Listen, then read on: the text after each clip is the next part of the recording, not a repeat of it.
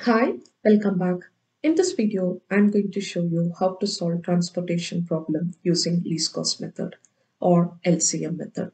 We are given with a numerical and asked to find out the initial basic feasible solution for the given transportation problem using LCM method. Any given problem that we have in, we are always given with the source. For us, the source had come in terms of a factory, and then we have gotten the destination in terms of a warehouse. For the destination or the warehouse, the demand will take place from the destination, and the source can supply the products in terms of a capacity. At each and every one of the intersection points between the source and the destination, we have gotten the cost of transporting a particular product. In this particular method, we are going to find out where we have gotten the least cost, and accordingly, we are going to start with the calculation. At the very first level, what you have to do is find out whether the given problem is a balanced transportation or not. When I say balanced transportation, demand is always equivalent to supply. Find out what is the demand. We have gotten 7 plus 9 plus 18. This is the demand that we have. Put together, this will give us 34. Similarly, go ahead and find out for capacity also 5 plus 8 plus 7 plus 14. This will also give us 34. So wherein you can find out this is a balanced transportation problem.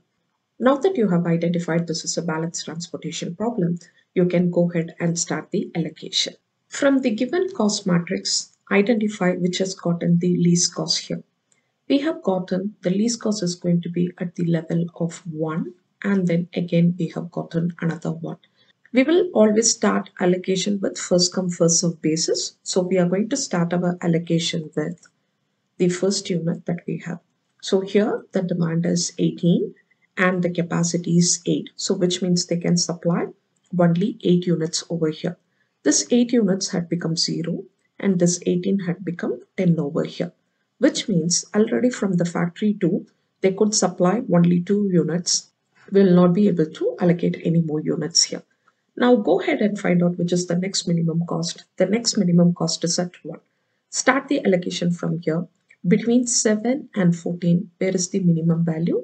The minimum value is at this particular point. So go ahead and start the allocation of 7 over here, which means the destination A or the warehouse had a demand of only 7 units, which is fulfilled from the particular factory 4.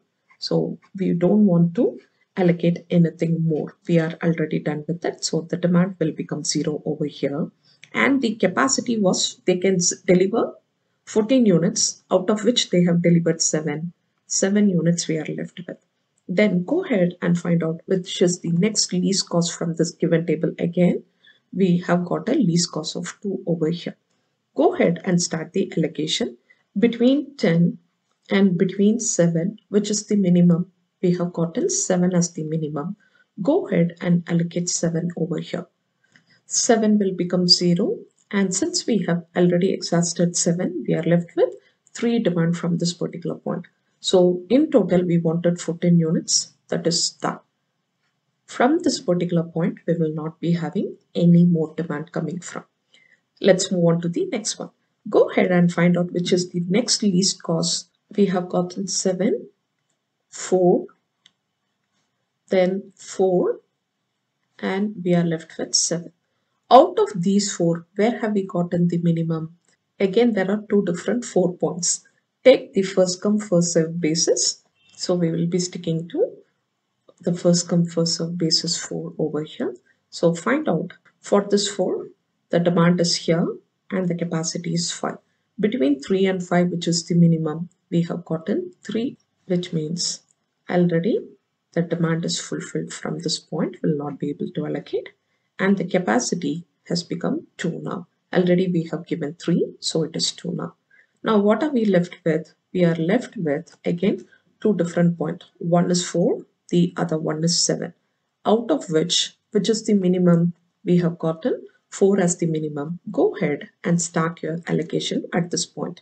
So out of 9 and 7, which is the minimum, 7 is the minimum. So go ahead and supply 7 unit, and still we have gotten 2 more points or 2 demand points over here.